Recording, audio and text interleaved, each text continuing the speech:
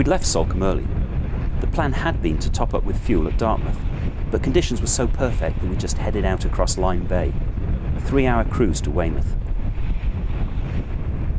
You don't often get conditions so good off Portland Bill, though even in these calm conditions, the beginnings of the tide race are clear to see.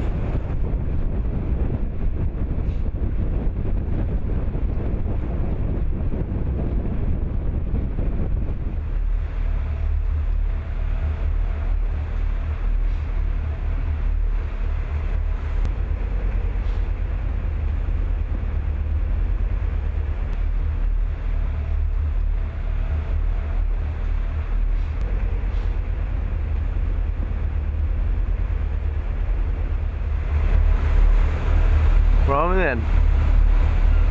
Weymouth.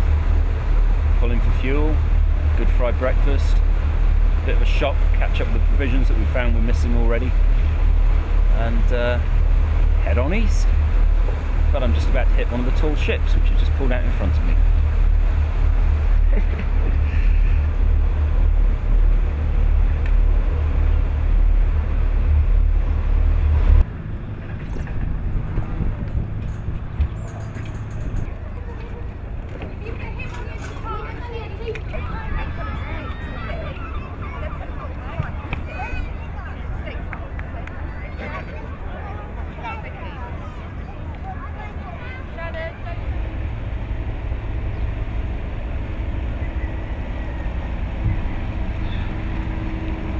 A good breakfast on the quayside and time to roll on. We'd filled up with fuel here. We've probably covered around 130 nautical miles, and we took 360 litres. I don't want to do the maths to work out just how much we will have used by the end of the trip.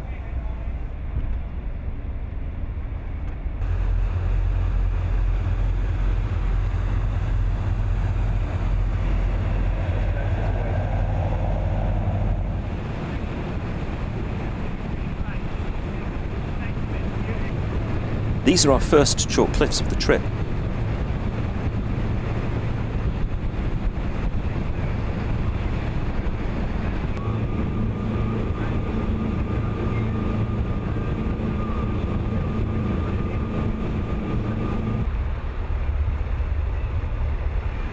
Families were making the most of the April sun at Durdle Door, probably the first good beaching day of the year.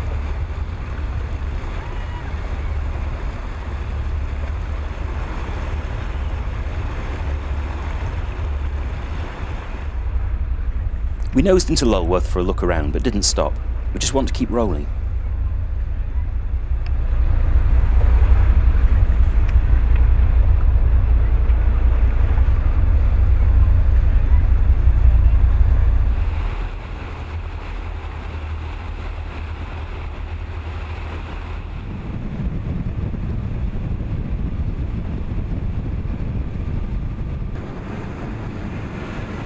Dover's white cliffs are famous, but in my view the chalk cliffs of Dorset are just as spectacular.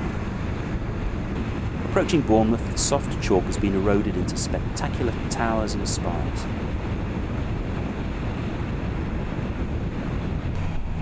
There's a Mediterranean feel. We're only just covering new territory, and we're already discovering new and special places.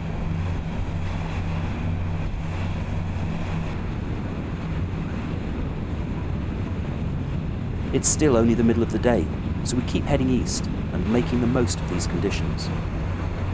The easterlies that have been forecast haven't materialised. The plan is that there's no plan. Let's just keep motoring and see how far we get.